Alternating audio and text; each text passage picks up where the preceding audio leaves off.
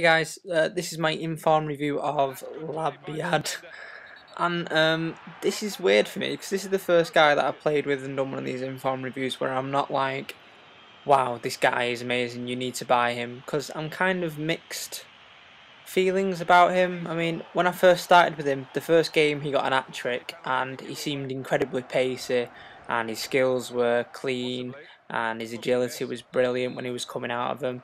And then all of a sudden he seemed to die off, and I kind of went on a massive losing streak where I just could not score with anyone. And I don't think it was particularly his fault, but I was playing with a Portuguese Liga team and it just seemed incredibly hard. What I will say about him is when you get on a one-on-one with him, he will more or less score every time. He was brilliant like in the one-on-ones, and his skills. I think the renowned of these goals. So the goals that I scored at the start, like this one that was just scored there with the skill, was when I was having a good time with him, and then all of a sudden it seemed to die off, and I was struggling to score with him. I think I scored a rainbow flick with him as well, so a rainbow flick to volley, which was really good. But I don't know. I've seen a lot of teams on FUT Head where this guy's playing up front. Well, they made a team where this guy's up front with Tarat, and I think if you were going to do that, I'd do a 3-2. No, sorry, a 4-2-3-1,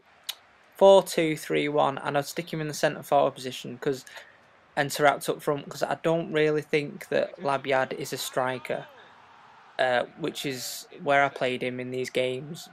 He doesn't seem to have. I think he's got a medium work rate, so he's not always going to be up front, and he's not always going to be like, he's going to be in the middle somewhere. He scored a header there for me. That was something that Tarat didn't do for me anyway. So I guess that's one thing he's got on him. But only 4-star skills. I say only 4-star skills. It seemed like I was comparing this guy to Tarat so much because they were both Moroccan. But this guy is not as good, but he's still really good. I don't know how to put it.